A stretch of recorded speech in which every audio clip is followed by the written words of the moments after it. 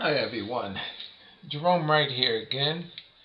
I'm bringing you yet another video. Okay, for those of you that are just joining me, please see my other videos, which are up in the numbers, I think, of about 60 now.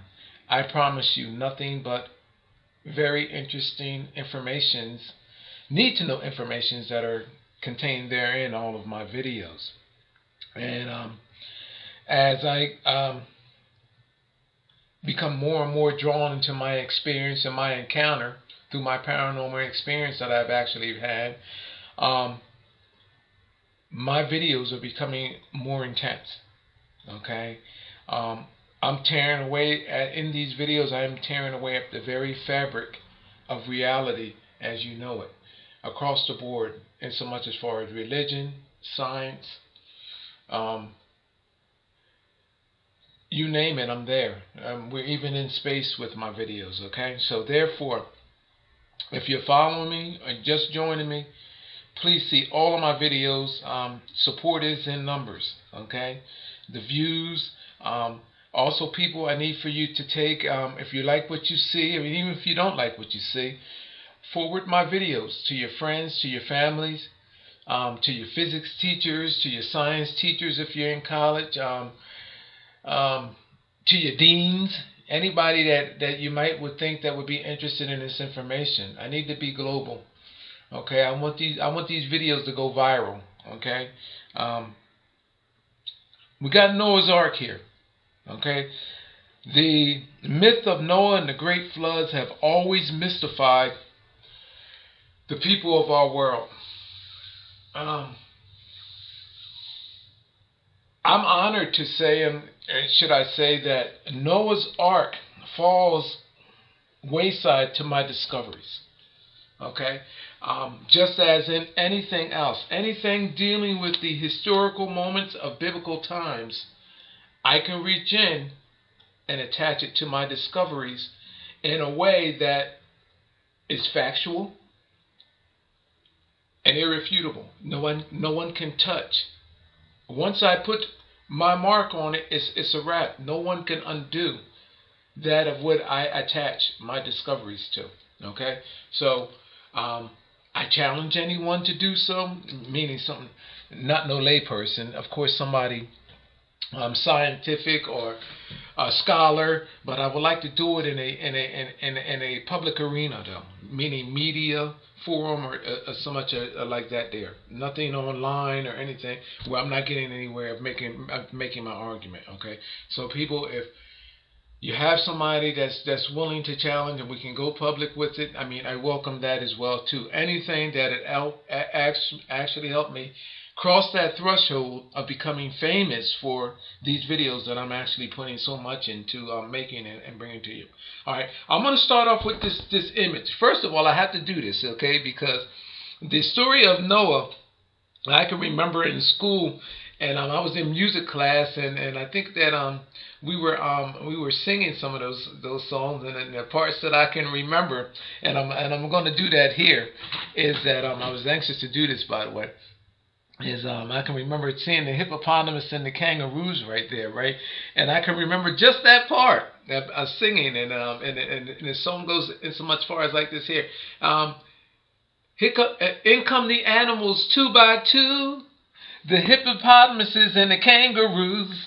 And I just wanted to add that in there. I mean, nothing to do with my discoveries, people. It's just something that actually was sparked and resonated with me when I was a child. And actually, it's here now and seeing these animals. However, again, I'm here. I'm going to decode this image for you, people, and for what it actually is. First of all, there was never a great flood in the sense that we thought that it was.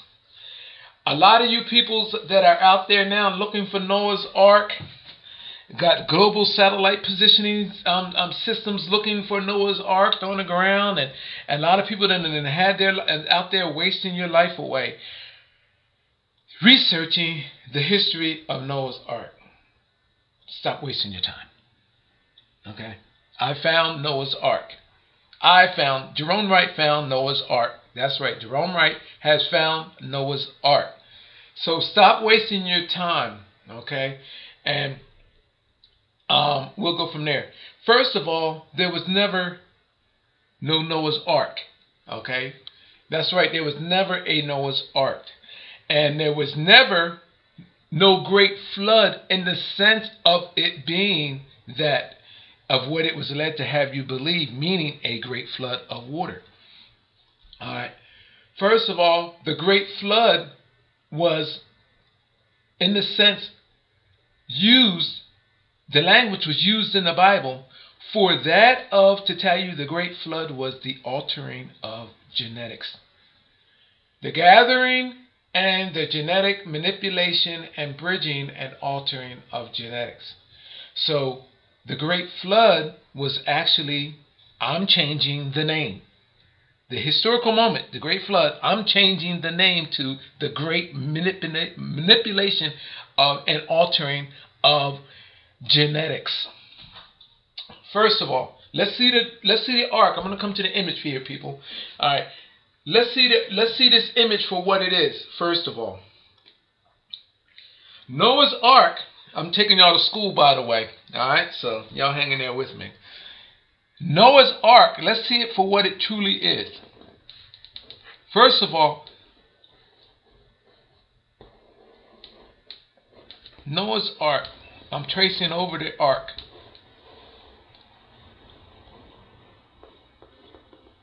I should have got a bigger pencil here. All right, I just traced over the ark there. Okay, Noah's Ark is actually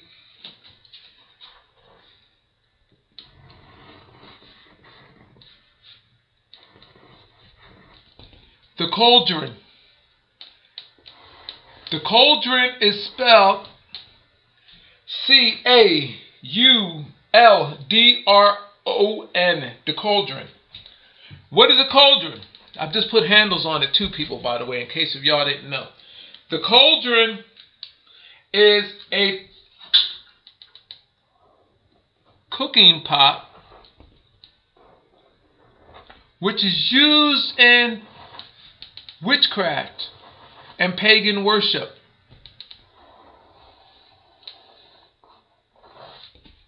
See that? These stilts that are actually keeping the ship stabilized, these little stabilizers, while it's supposed to be on land, are actually that of the legs of the cauldron, which are shown here. See these pots, these kettles right here? Cauldrons. Remember back in the day, remember seeing how the witches used to be standing over top of them and and they're making a witch's brew? See that pot there, people? That's what Noah's Ark represents. A genetic altering, a gathering of all of the above, these creatures, including Noah, and a genetic altering of genetics. Splicing, bridging, and manipulation. That's what this is about. There was never a great flood. The only great flood that was happening here is that these genetics were being altered and manipulated on a mass scale. The idea of the flood, the scenario of the flood, was for you and those that didn't know any better on how to comprehend what was actually going on. But for those that have the secret ancient knowledge as to what this is referencing, this is recorded information for them. And now it is yours because I'm giving it to you. Okay. Now, there's the cauldron. I gave you the cauldron here. The legs of the cauldron. That's Noah's Ark. I'm going to bring up another image of Noah's Ark. Okay. That's one. Keep that in mind, people. The cauldron.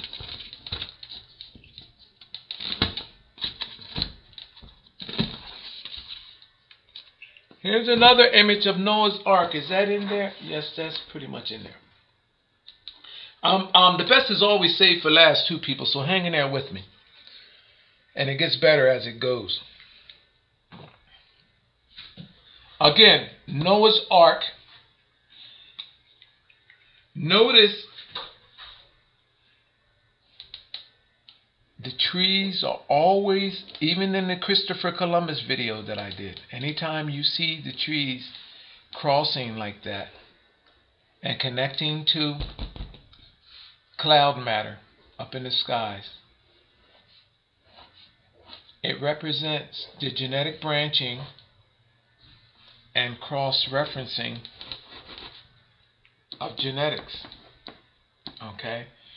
And you will notice that it's branching off. There's a branch going off here, attaching into Noah's ship there.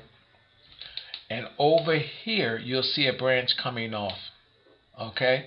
Now, on that side, let me see if I can get over there. Well, I don't know if I'm going to be able to draw with my left hand. On this side over here, oh gosh, encrypted in the likenesses of the tree shrubbery right here, as it is always is, there's my witch-like woman, whom I dub as the mother of creation. Okay? Now it gets better, people, so just hang in there with me. Okay? She's right there. So what is she doing right there, encrypted, in this colorful image here? Well, she's shown with the snake, as was Jesus. I just did in my Minerva Hall video, where Jesus was emerging from that of the body of the snake. Now, what kind of snake is this? Remember when I told you that the pine cone image in one of my videos represented the tail of the rattler? Well, the way that this is colorfully encrypted in, you have the body of that of a snake, which is actually looking like it was a support strap of the ship, but it's actually the body of a snake and the face of a witch-like woman right there. Can you see that, people? Yes, I think you can. Okay. Can I bring it in closer? Anyway, all of these images are readily able. You can Google them, and it shows you the cross-referencing, which is always utilized too in somewhat in the tree. Shows you the cross-referencing of genetics from the animals. Look, from the road of the animals, cross-referencing, people, and how it's taken in at these different levels. And it shows you exactly what's going on and brought into the ship. Genetic bridging, people. You see that? Genetic bridging. That's what this is all about. The cauldron. Let's put the handles on my cauldron here, my witch's brew. See that? My witch's kettle. You see that? Look at this, people. How can I do that? There's my witch's. I gave you my witch's kettle. Look at this. Look at this, people. Remember that image? Look, there's my witch's kettle. My cauldron. Okay? The melting pot, the cooking pot. And then I bring you down in another image. And lo and behold, coincidentally, if you want to believe that, I give you a witch. I give you a snake. I give you creatures, genetics. I give you cross-referencing thereof, showing you how there was they evolved from the celestial masses that I've actually just already gave you videos on, that actually it covers the body of space, which brings that in. It shows you a cross-referencing of space and earth and the genetics thereof, and how they're being ran back into. This witches, there's the witch right here, mother of creation, encrypted. There's a snake, okay, and it shows you how, and here's the cauldron cup, her brewing kettle, and how all of these genetics are being mixed in her, in a cocktail, in a stew of these alterings, these manipulators, these genetic bridgings. And that's what this is all about. So, I always promise you the best for last. Okay? So I'm going to take this down, and I'm going to bring you another image, an earlier image. Because now these are the later images, so they are more difficult to understand and see. But however, you gotta admit that I'm pressing the hell out of you with just these images that barely show you anything or tell you anything. But now I'm gonna show you how. I'm gonna wrap it up with how when the images, when they're later, meaning nearer our time, near modern times, is more difficult to see what it is. But however, seeing my explanation or hearing my explanation, you're kind of on me now and following me. Well, not just that, because of all my other videos I have out too. So it's like everything is gospel when I'm saying it now. And anyway, it doesn't make a difference. Okay, but anyway, now I want to show you something. Here's an older image, and by the way, people, I didn't even bother at this point to look up the artists on these. If you want to Google the images, I'm sure you can. But at this point, all I'm doing is I'm showing you what I have and what there is. Now, here's an image you can Google. Let me see if I can. Let me make this come back. So, this is called the building of the Ark. Okay. And I might have to bring that down some. This is called the building of the Ark, people. I'm going to bring this down a little bit. And this is hanging there with me because this is going to get real good here, people. This is the best image right here. This is going to get real good for you. Real good. I promise you that I'm going to move you out your seat on this. You're going to run to your phone, you're going to run to somebody, you're going to tell somebody about this. You're going to say this guy here is amazing. All right. First of all, notice that this is called the building of the Ark. See Noah there, I guess, looking up towards the angel, and then you have the guy in the armor there with the mallet, with the wooden mallet up. Then you have the guy over here in the red dress, showing him with his axe on the boat. Okay. Now remember that I'm saying that all of this represents genetic altering and splicing and bridging, right? Okay, good. So you're with me on that. Okay, good. Now check this out, people. First of all, notice that this guy over here is seemingly naked. There he is there. But what's amazing about this is that this part of the boat right here, okay, that's actually coming out, they almost have it set up where the point of the boat is actually going in to this guy's crotch area to make it look like a penis. Okay, now just forget all about all of that. I'm gonna let that go because that's just not the case. But it just caught my attention anyway. Okay, and notice that he's pouring this fluid into the cup. Now, notice the axe there. Notice the axe, and makes one would think, why would an axe be on a boat? First of all, keep that in mind, because what I'm telling you is that this represents genetic splicing, and this is implying between that of the boat, this guy here that's standing, the fluids that he's pouring. Now, these axes, I found out through Salvador Dali's paintings that they were utilized to implicate that of genetic splicing, wherever you actually had seen these encryptions. Okay, so, but look at this, people. Now you know that this does not make no sense, first of all, for this guy to have no axe on the ship in this position right here. This doesn't make no sense. All right, so it's letting you know that Noah's Ark is being genetically spliced. First of all, there's this little small boat here, letting you know that that represents genetic splicing. And I'm telling you that it's genetic splicing between the boat and this figure as well here. But check this out. Then we come over here. Look at the little dog figure here that's there. And there's his little ear, and there's a little eye right there. And again, you have the axe here, again referencing that I'm telling you, genetic splicing. Can you see that, people? Yeah, another axe over here.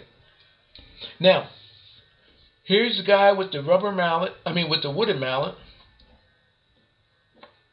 Okay? And showing you that he's hitting on this object here, which one would believe that, when you're probably saying, well, they're making wood planks from a tree stump or a tree, and they're creating a boat from this stump. Okay? Is that reasonable to believe? But how about if I showed you that that was not the case? Then I would be the man, I guess, right? If I showed you that that is not a tree or wood or a tree stump, but yet the ancient genetics of what all man evolved from, then this axe, that axe, and these individuals shown depicted would actually be in a scenario that I suggested. Genetic splicing, genetic manipulation, genetic altering, and genetic bridging, right? How about if I just go ahead with no further ado, and I'll do that. I'll show you. Now we have a boat, an ark. And I showed you the other pictures, the images of all of those animals at the ark. And I told you that it was genetic manipulation, genetic altering, and genetic bridging, and the whole nine, okay? So let's take this. People, this is an ape. This is an ape. An ape. The beginning of man. Now look at this image. This is a Renaissance image. People, no one had no business knowing about this back in then. I don't know how old this image is, but based on my assessment of other images, let's say this is probably early 1300s maybe? Okay, I didn't do my research on this image, but I do know what it is and what it's saying and what it's suggesting. Okay, now let's say 1300s. What in the world is this being known? Maybe even earlier, people, it might be 12th century. What in the world is they knowing about genetic splicing? There's the axis of an ape. Oh, you probably said, well, Jerome, I don't see no ape there. You're stretching this. All right, let me give you the ape. Let me give you the ape. Here's the ape right here. I just turned the image sideways. Can you see the ape? This is what's in these paintings, people. Can you see the ape there now, people? Huh? Sure you can. You don't see that ape? Oh my gosh, come on now, people. I know y'all see that ape. This is the back of the ape right here. The genetic splicing the axe is at. Here's the ape's buttocks in there. The ape's leg is shown amputated by the axe, which is right here, showing you genetic splicing. Here's the ape's right leg here. There's the crack of the butt all up in there. Look at that, people. Here's the ape's right arm, shoulder, right there. And all of the body positioning, even the wrinkles and all of the body, people, are all shown. Look at the ape. And it even shows you, people, the ape's head, barely visible, right there, even over the eyebrows. The definitions of the eyes, the eyebrows, and the ape's whole face is right there, people, in the image. The ape is bent over on all fours, minus a partial leg, because it shows you that it was genetically spliced. And look at this, people. What it was genetically spliced with is showing you a dog.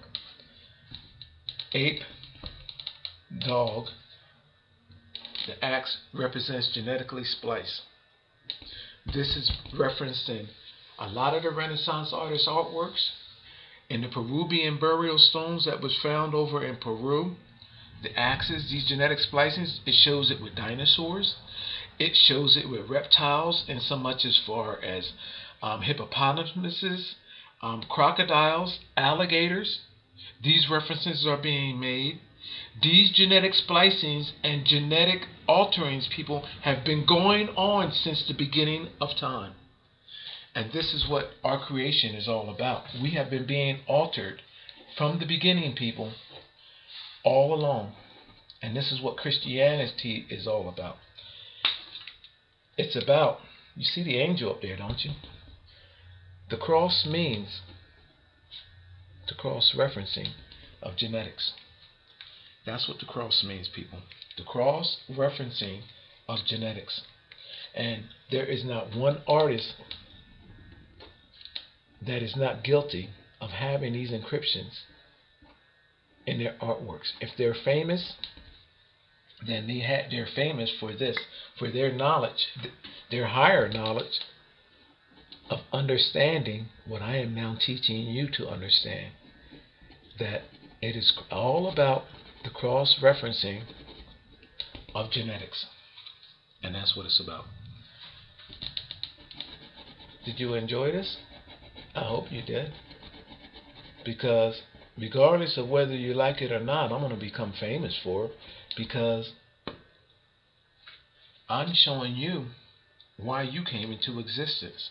And you should be happy. And the reason why is because knowing who you are, what you came from, opens up all the other possibilities of why you never understood the way yourself the way you're supposed to understand yourself in the first place. Knowing who you are is a great satisfaction.